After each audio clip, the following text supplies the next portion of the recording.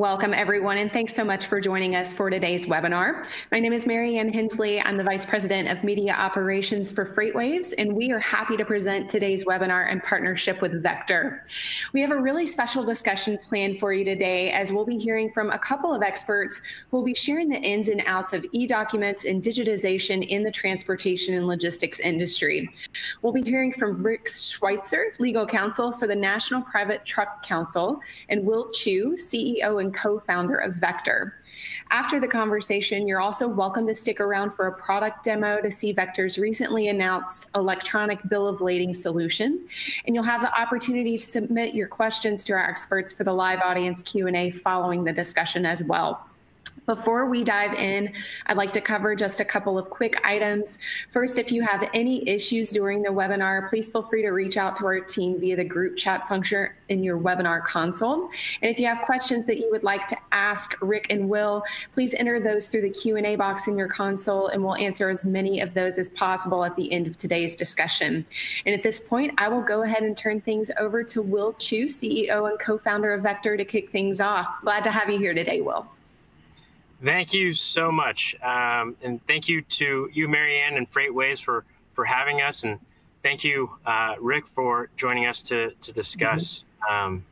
Rick, has been the government affairs liaison and the general counsel for the National Private Truck Council for over 20 years, right, Rick?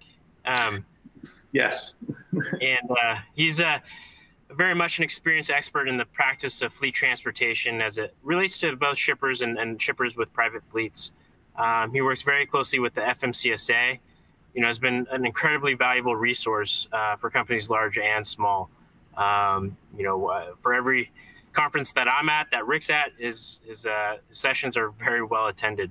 And has a track record for helping companies navigate times of change and crisis.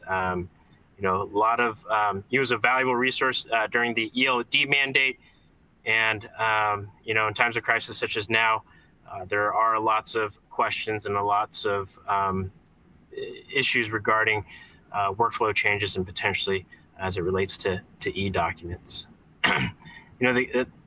Before I begin, Rick, can you tell us a little bit more about yourself and your practice? Sure. I'm a transportation lawyer in private practice. I have my own practice, and it's based in the District of Columbia. As Will mentioned, I do serve as general counsel for the National Private Truck Council, which is an organization of several hundred companies that operate their own private truck fleets. Many of your companies might be members of it, but I also represent a number of other trade associations. And they're all in trucking, the bus industry, or in hazardous materials shipments. I serve as counsel to the American Moving and Storage Association, the American Bus Association, and several other trade associations representing shippers and carriers of hazardous materials and packaging manufacturers. So I work closely with, as Will said, the Federal Motor Carrier Safety Administration, but also the Pipelines and Hazardous Materials Safety Administration at DOT, and a number of other federal regulatory agencies. It's primarily a regulatory practice. I do and have written a fair amount of legislation, some of which has been enacted into law, and I also work with carriers and shippers on regulatory and commercial issues on a regular basis as well. So with that, why don't we get started, Will? Sounds great. This current pandemic has created an urgency and need for shippers and carriers to really facilitate the contactless pickup and delivery workflow. Prior to the pandemic, it was common for drivers to interact with employees at shipping facilities. It was very much the de facto workflow for drivers to go check in at a guard shack, go to the welcome center, get their paperwork, get their trailer seal, get loaded, and then before they leave, again, check out at their guard shack. And at each of those interaction points, it's an opportunity for the possible transmission of the coronavirus. And so a lot of companies are now looking to eliminate that. And the reason for a lot of those interactions was because of paperwork. getting the BOL, getting it signed, making sure that everything checks off on the BOL. And so when companies are now looking to digitize a lot of their processes, it's really because they want to facilitate the contactless process. And so given that, there's a lot of questions around eDocuments, right? Because here's an opportunity for technology to step in, either on a telematics platform, on a mobile device or a tablet, or the possible sharing of documents digitally. So never touching paper, having that information right on the tablet, having the driver sign for it, having more contextual information, whether it be photographs or photographs of the trailer seal. So the last piece of that is making sure that fleets and shippers are compliant with the DOT and specifically the FMCSA and law enforcement. So I'll start there and just start off with the big question is what is the FMCSA stance or the law enforcement stance on digital or eDocuments, specifically eBOLs? Okay, with regard to bills of lading, and we'll start there. There is a requirement in statute and in regulation that a carrier, and I mean a for-hire carrier, has to issue a bill of lading or a receipt to a shipper. If you're a private carrier, you're both the shipper and the carrier, so you don't need a bill of lading for a shipment for private carriage. But for hire carriage, you do. And they do allow, the FMCSA does allow electronic transmission of bills of lading for shipments that are not hazardous materials. They also specifically allow electronic signatures on bills of lading. For hazardous materials, it's a little bit different. There actually is a requirement for the Pipelines and Hazardous Materials Safety Administration that the shipping paper, which is different from a bill of lading, although it can actually be the same document, but it has to actually accompany a shipment. For non-hazmat, it's typical, and it has been historically in the process, that a bill of lading is a paper document that accompanies the shipment. But it doesn't have to. For hazmat, it must under the regulations. Why? Well, because a hazmat shipping paper is a different kind of animal. A bill of lading serves three purposes. It's a receipt for the goods, it's a contract of carriage, and it's also a document of title or evidence of title. It's a commercial document in essence. A hazardous materials shipping paper, on the other hand, is a hazard communication document, and it provides information to an emergency responder in the event of an accident or an incident where there's potentially a spill of the hazardous material. So PHMSA has taken the approach that you need to have a physical copy of the document accompany the shipment so that an emergency responder at the site can access information about the nature of the shipment. That's the theory. It doesn't always work in practice. If you have a massive fire, you're not going to be able to access a copy of a paper shipping paper document. But in any event, that is the regulatory requirement. For non-hazmat, however, it's not absolutely required that you have the bill of lading accompany the freight. It's often the practice of the carriers. It's sometimes asked for at the roadside by a roadside inspection official, but you're not absolutely required to have one. And if you can provide one on an electronic basis, that generally is sufficient for a roadside official, even though they're not absolutely authorized to ask for it in the first place. Got it. That's helpful. Are there any new policies or any kind of exemptions that the FMCSA is considering for eDocuments or digital BOLs? For digital BOLs, no, but I think that we can learn from the experience of electronic logging devices that were put into effect in December of 2018. And in that regard, the FMCSA did set out performance requirements for electronic logging devices that had to be met.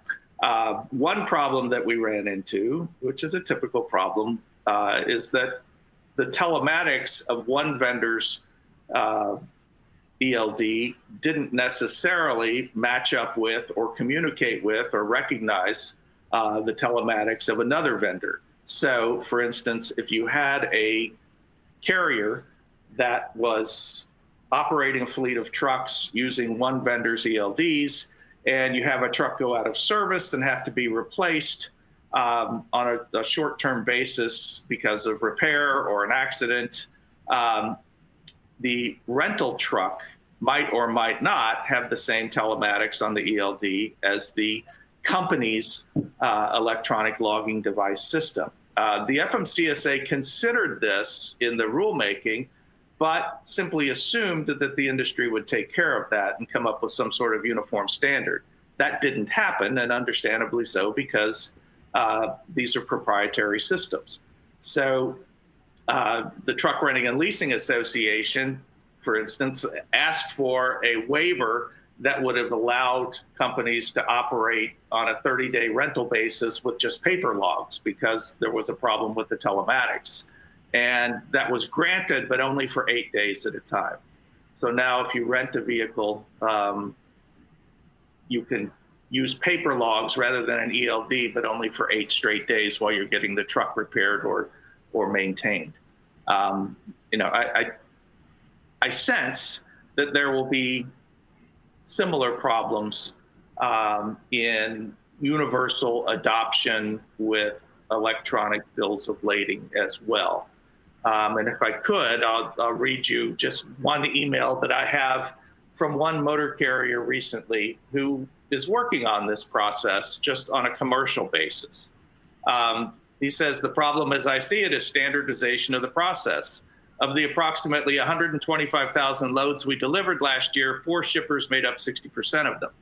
So only 4 different bills of lading, and we have a hard time getting them to agree on one API process to transmit the document to us. Imagine the headache if we had hundreds of shippers. So I see the real problem is not a regulatory issue so much as an industry standardization issue.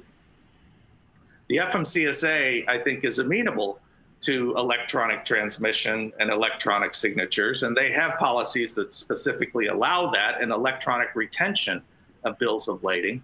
But I think the question is going to be whether or not carriers and shippers are going to have systems that talk to each other. Yeah, that makes sense. You know, from our perspective at Vector, we see that the shipper is the owner of the BOL before it gets handed off to the carrier, and we are acting as a conduit from the shipper to the carrier. And so we want to take that burden off of carriers in terms of integrating. And even with other technology partners, we have really developed our technology to integrate, work with the existing systems to not only ingest the BOL, but to route it to the right carrier and specifically the right driver. Regardless, you know, I think the best policy is always to remain open and to work with the community on making sure that whatever technology is developed is adherent to standards and that information is shared. It's kind of like developing an electric car charging network that can only work with one specific car, Tesla. It doesn't make that much sense. And so,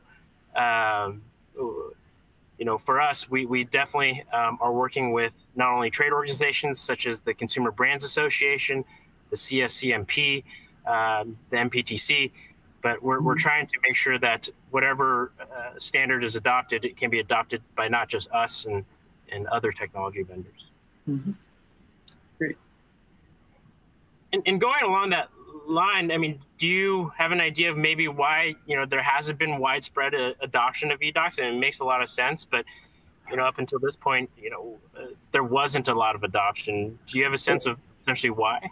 Well, I mean, to your first point, it does make a lot of sense. And from my standpoint, eDocuments reduce mistakes. There's no need for individual typing up of bills of lading or other documents. There's no transcription error possibility. You can't lose the document. It's much easier to transmit it. You have absolute electronic indication of when it was transmitted. It's easier to store the documents. And in this time of the COVID pandemic, it prevents you or allows you to not have hand-to-hand transmission of the documents, although now there's questions about whether or not this coronavirus can be transmitted via surface contact, but let's assume it can for purposes of this discussion. So, there are lots of benefits to using electronic documents. So why haven't they been adopted universally? It's inertia, probably, and also because of the fact that there are just lots of small carriers and small shippers out there. They don't have the wherewithal themselves to develop this technology. The government has not developed the technology for them. They have left this to the private sector, and that's probably the right way to handle it. I think there's also, as I mentioned before, this question of uniformity. There's no one technology that everyone agrees is the standard for using this. So there are multiple places to go, I suppose. And if you're dealing with multiple carriers or multiple shippers, it can seem like a daunting task for somebody who's already got too much to do on a daily basis. Got it. That makes sense. So it doesn't seem it's not a regulatory issue or policy issue, but more just inertia, kind of market dynamics with smaller carriers, and maybe even the technology hasn't caught up yet. But yeah. Now, there's one exception to the statement that it's not a regulatory issue, and that's for hazmat shipments. Because as I mentioned at the outset, there is a requirement, and we're talking about motor carriers right now. There is a requirement that you have to have a shipping paper, which is, again, the hazard communications document, accompany the shipment. So it does not specifically allow for electronic transmission of shipping papers for shipments by truck. For shipments by rail, it's different. The PHMSA does have regulations that specifically recognize electronic transmission of shipments, hazmat shipments for rail. I am working with a group of motor carriers right now to petition PHMSA to recognize and allow electronic transmission of shipping papers for motor carriers as well. The American Trucking Associations, I believe it was last week, had their chairman testify before the Senate Commerce Committee, and he specifically asked DOT to adopt protocols to allow electronic transmission of shipping papers for hazmat shipments by truck as well. Whether or not you can accomplish that by legislation or regulation, even if Congress passes a law that says DOT has to do this, they'll probably still have to go through the regulatory process. So, but there are multiple efforts underway to try to push PHMSA to have a regulation that would essentially put trucks and rail on the same playing field and allow both of them to have e-documents for transmission of shipping papers. Understood. Do you have a sense of timeline of how long something like that would take in effect? Is that on a 10-year? If we file a petition for rulemaking in the next couple of weeks, which probably is a reasonable timeline, best case scenario would be a year before PHMSA would have to recognize and accept the petition. They have to publish it in the Federal Register as a notice and ask for public comment. There's at least a 30-day comment period once it's published in the Federal Register. once they get the comments, they have to consider them and then decide whether or not to write a final rule. If they write a final rule, then they have to publish that in the Federal Register as well. So, best case, it'll be a year, but more likely 2 to 3, even if everything goes very, very smoothly. Now, it's possible that could be streamlined, and President Trump just this past month issued another executive order that directs all federal agencies to do everything they can to streamline regulations, to withdraw regulations on a temporary or permanent basis in order to facilitate commerce for purposes of economic recovery coming out of the COVID pandemic. And I think this fits into that executive order's philosophy. But again, it's up to the regulatory agency to run with the ball. Got it. That makes sense. Mm-hmm. Well, thank you, Mary Ann. I think we're 20 minutes in. I'd love to turn it over to the audience and open the floor and ask, allow them to ask Rick a few questions.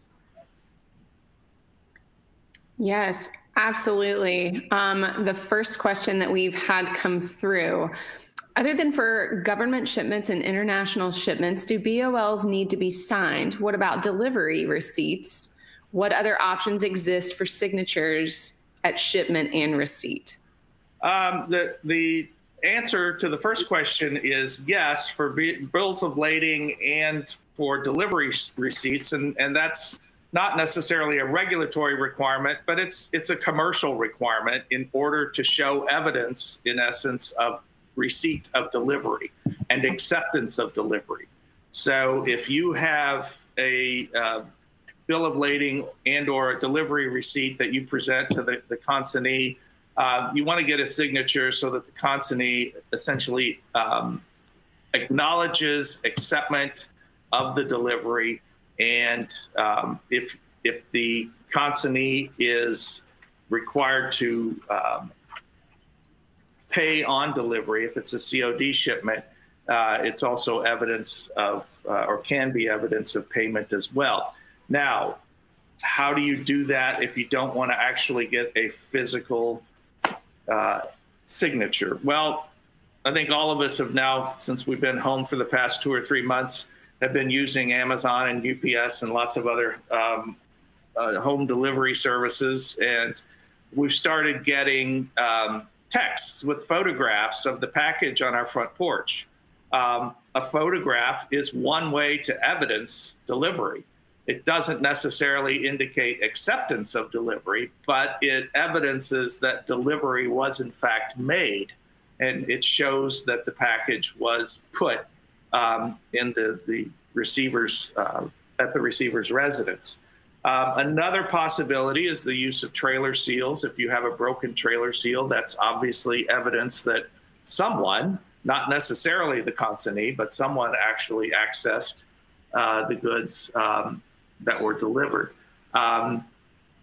Those are probably not as good of evidence of not just delivery, but acceptance of delivery as a signature, however. I think a signature, whether it's an e-signature or not, is the best evidence that the consignee has in fact received the delivery and accepts it.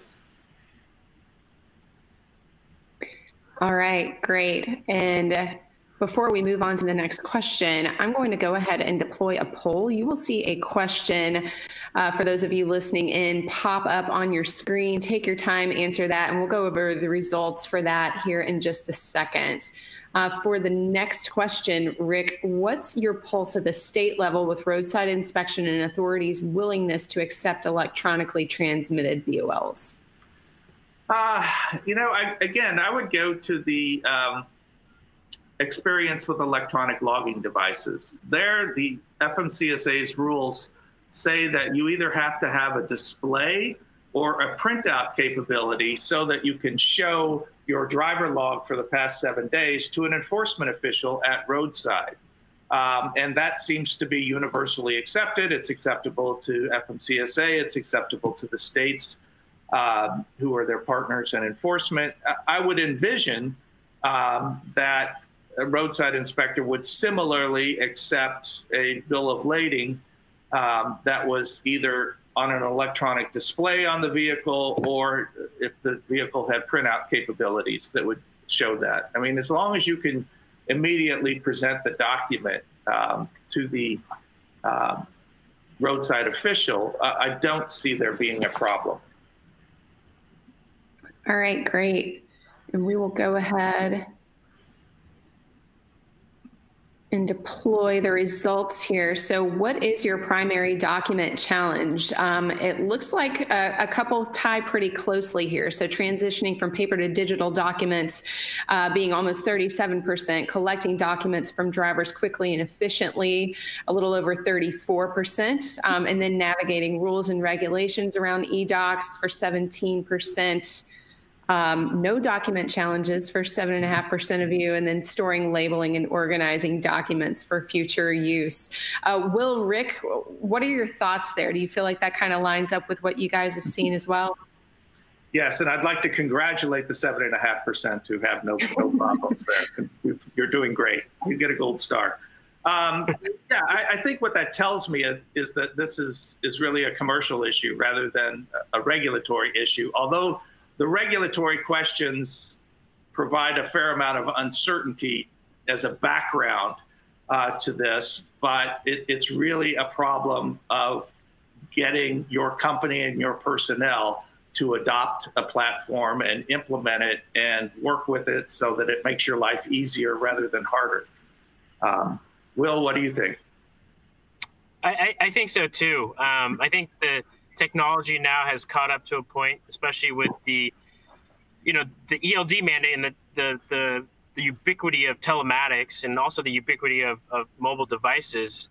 Drivers have access to the technology to facilitate digital transmission and e-signature of documents. So I think it's the confluence of interesting times with the technology being there, and then also the kind of safety and health need of digital documents. So I think it is the right time for it.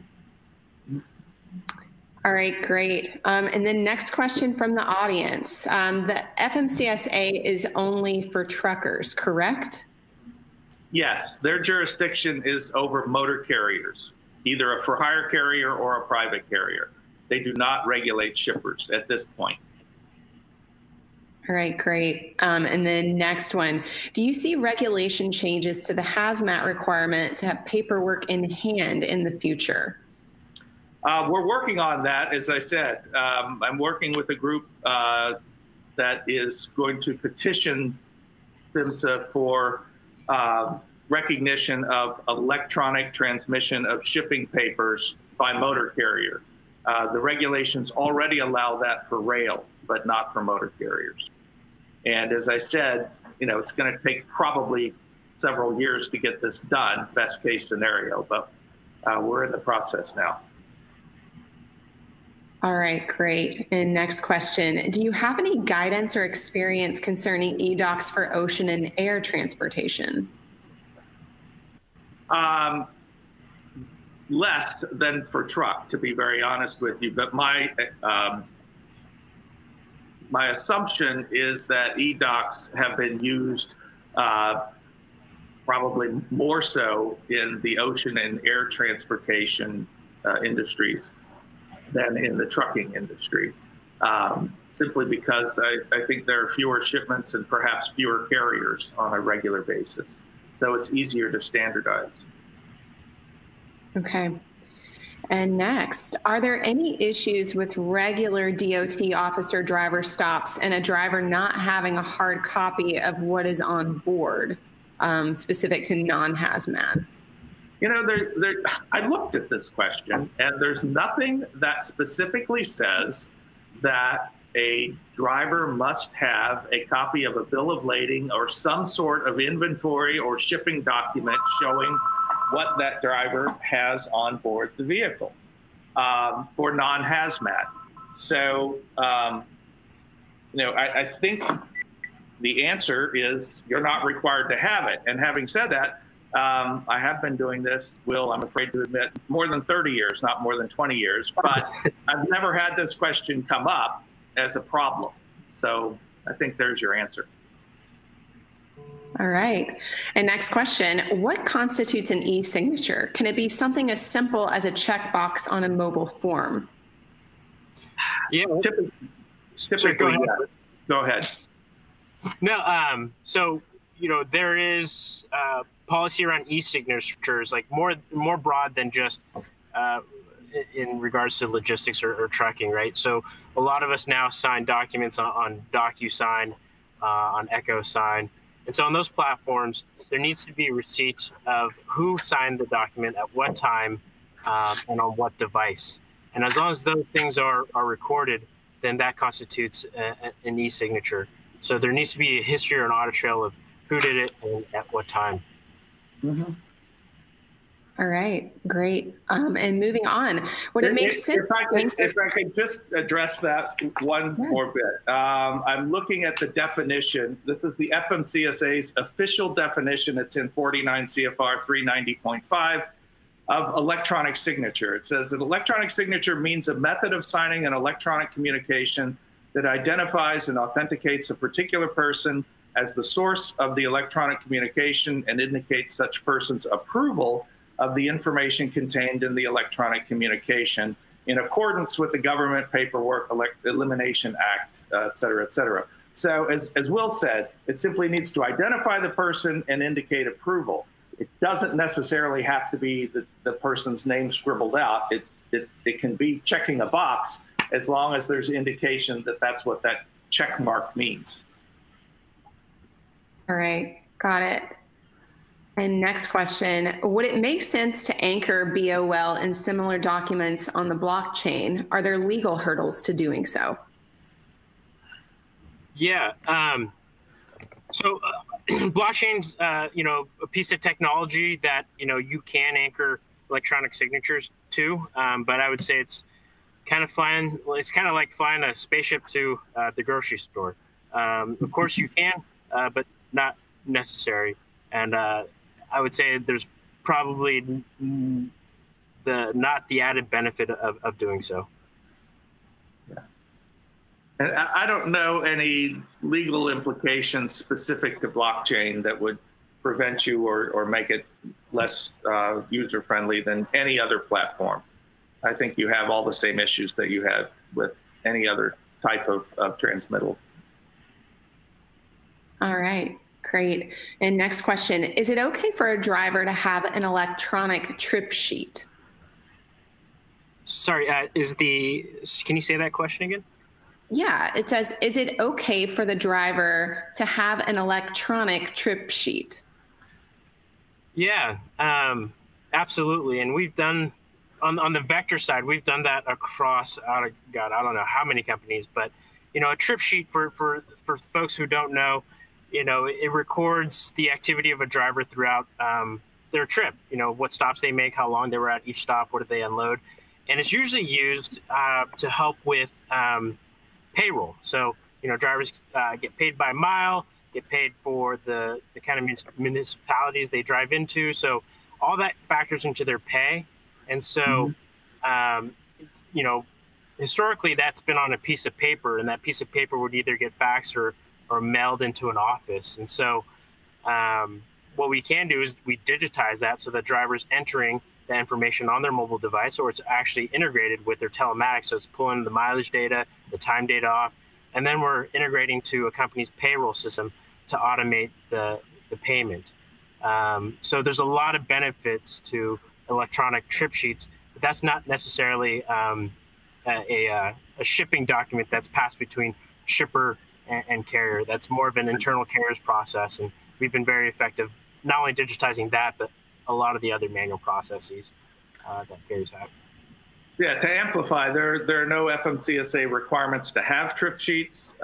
It doesn't go from the shipper to the carrier or the carrier to the shipper, and it's not the same as a driver's log or record of duty status, which records the driver's hours for purposes of the hours of service regulations. It's simply an activity log that hooks into human resources and payroll. All right, great. And next question, the FMCSA is looking at collecting information and data around driver detention. Can the shipping documents be used to demonstrate evidence of detention? Rick, you mentioned that documents are evidence of delivery and acceptance.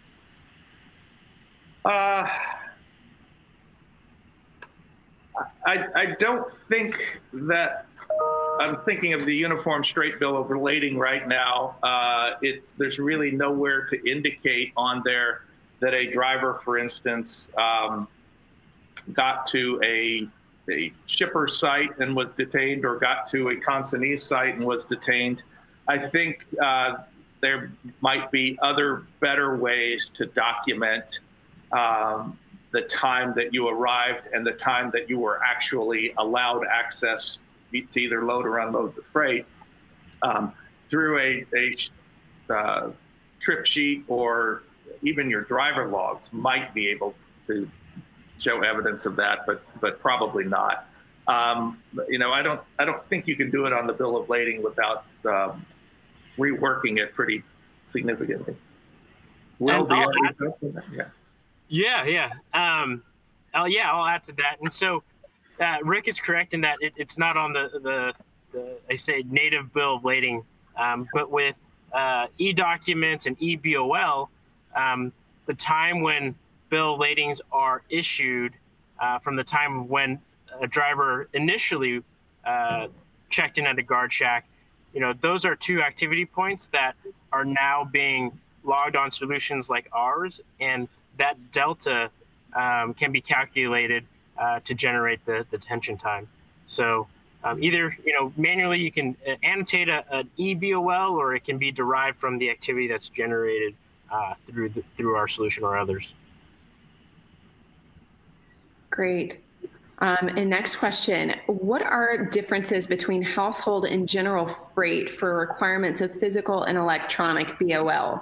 Do you need even a digital copy for both? If you do not need even electronic, can EDI potentially solve this? For household goods carriers, there is actually a requirement that a copy of the bill of lading accompany the shipment, which is different than the lack of requirement for a non-hazmat general freight shipment.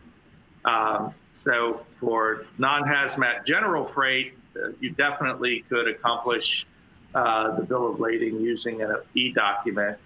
For household goods, I believe the requirement is for a paper document at this time. I'd be happy to verify that if you want to shoot me an email, and we can fix or address that offline.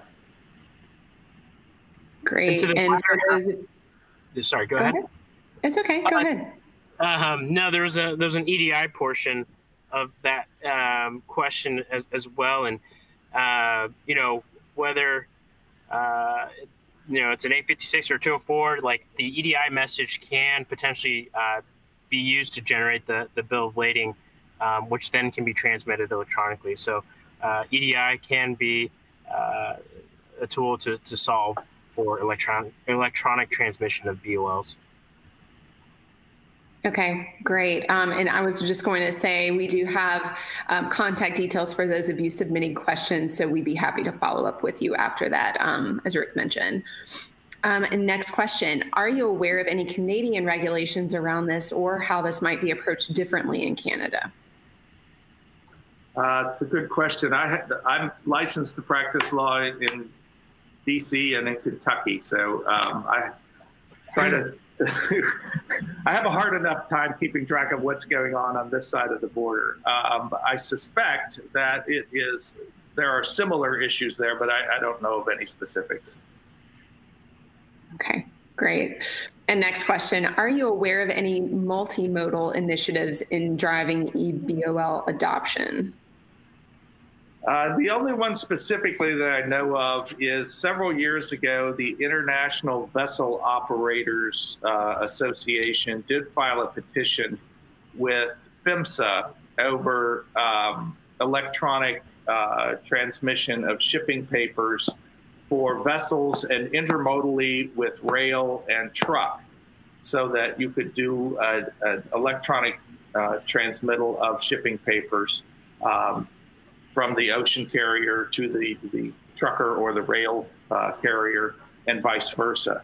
As far as I know, that's still pending at PHMSA, and I don't believe that it's even been published for public comment yet.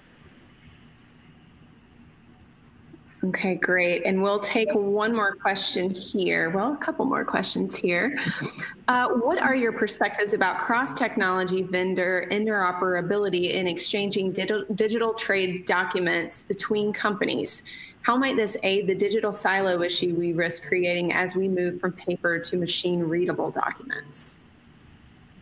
Yeah, that's a great question, and you know, I think again, it's adhering to somewhat of a standard and helping you know, other people in the community, other companies develop the standard. But from our perspective, you know, we have an open platform, meaning we have APIs and web services that people can call in to get their documentation.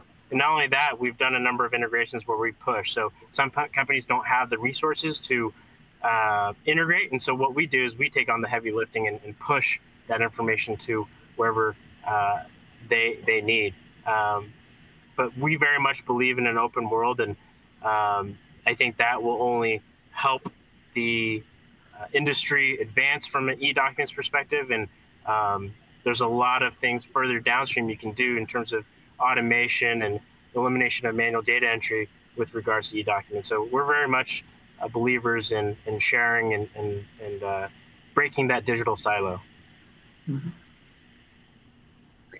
All right, great. And it looks like we'll get to one more here. We are looking at a program where the customer signs the screen and we push the signature where it needs to be on the bill of lading.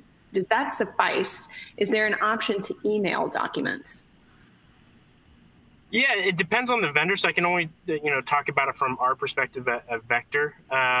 So, you know, in terms of electronic signature proof, you need to make sure that you can identify who the signer is, that there's, you know, clear intent to sign what was, you know, captured, right? Not some other random document.